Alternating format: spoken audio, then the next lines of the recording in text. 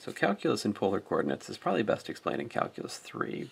I'll do some explaining here, but I do think there's just better machinery in Calculus 3 to properly explain this. But so I'm just going to present it as kind of a, and you know, in the residential course I would take some time to explain this, but yeah, well, anyway, sorry, I'll be lazy here. So to calculate this area, if it has an inner radius of f1 and an outer radius of f2, so this is my f1, that's my f2, right? R equals to f2 of theta is this one. Oops. Right? And r equals to f1 of theta. That one. All right. So my inner radius, my outer radius, and also, you know, we've got sort of nicely defined theta 1 and theta 2, like so. All right. Then we can calculate the area of such a region by taking 1/2 the integral from theta 1 to theta 2 of r out squared minus r in squared d theta. Now, in contrast, I can actually do a little bit better job explaining the arc length in polar coordinates formula, so let me do that now. So, allegedly, if we have a polar graph r equals to f of theta, then the arc length is such a thing. It's given by integrating the square root of r squared plus dr d theta squared d theta over the range of theta. The derivation of that's pretty simple. Really, we're just looking at a curve which is parameterized by theta. So we have x is equal to f of theta cosine theta, y is equal to f of theta sine theta. We differentiate by the product rule, we get this, we get that.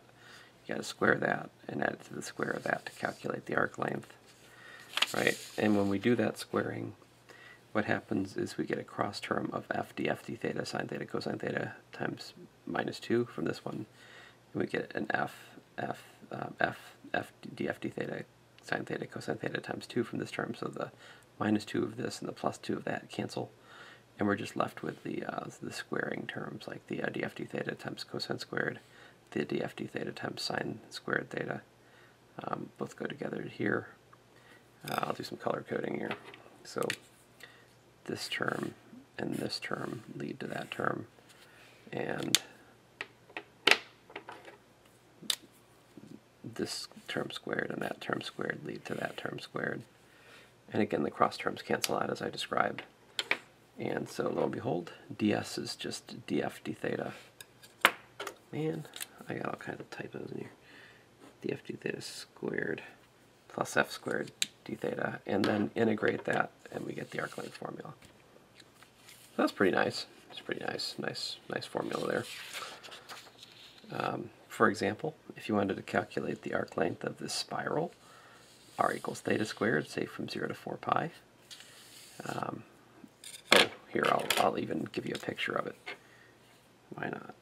Why not? Let me foolishly attempt a picture. So we start out at 0, and then by the time we get to pi squared, we're out to like 9.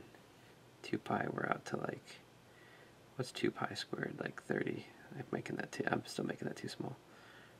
I don't know, it's bigger, and then, so,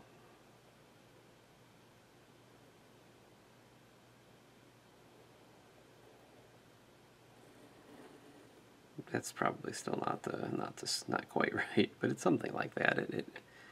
You know, this would be the 2 pi mark, and that would be the 4 pi mark, something like that. And but the arc length of that thing we can calculate with the polar coordinate arc length thing, which is r squared plus dr d theta squared integrate over d theta. And I do the math, and lo and behold, 8 pi times the square root of 5. Not too bad.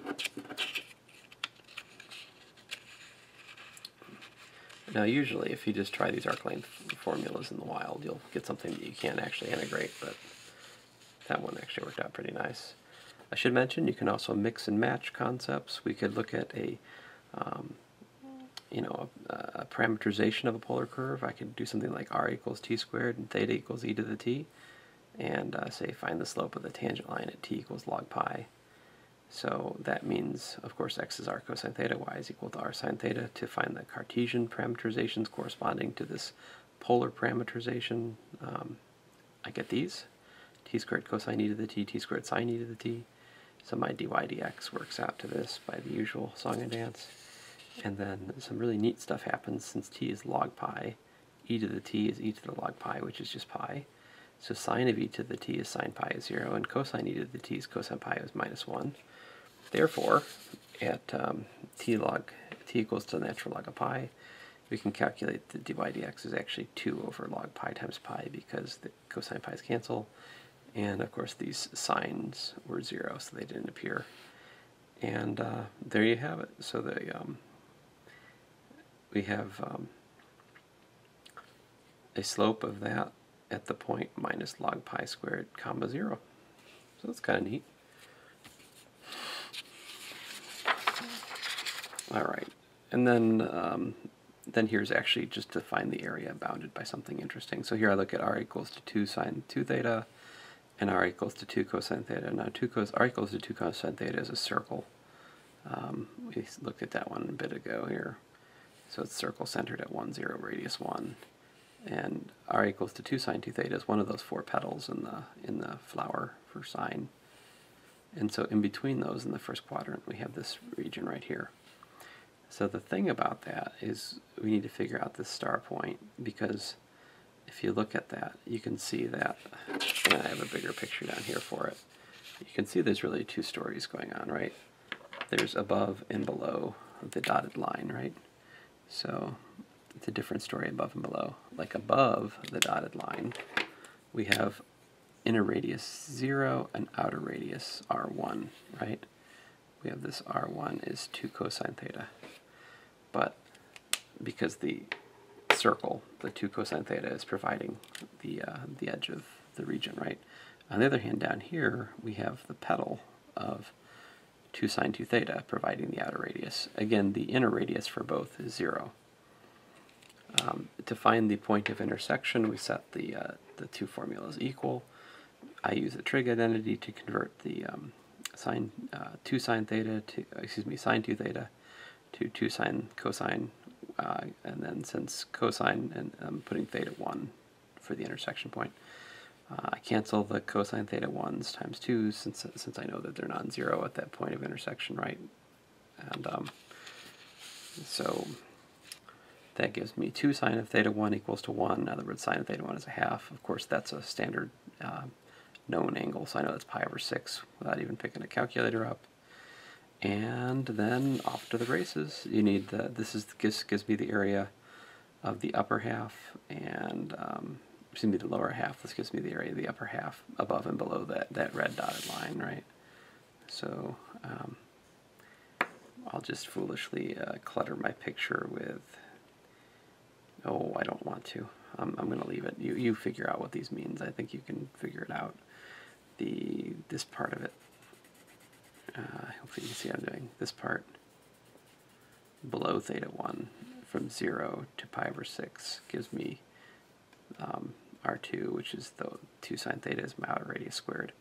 Whereas from pi over 6 all the way over to pi over 2, we have 2 cosine theta is the outer radius.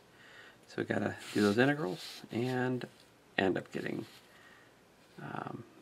this is the answer. So the number is not as much, not as important as the setup here. Anyway, so I hope that gets us started, and I think next on my stack of things to show you is an old quiz where I do some of these things. So, thanks guys.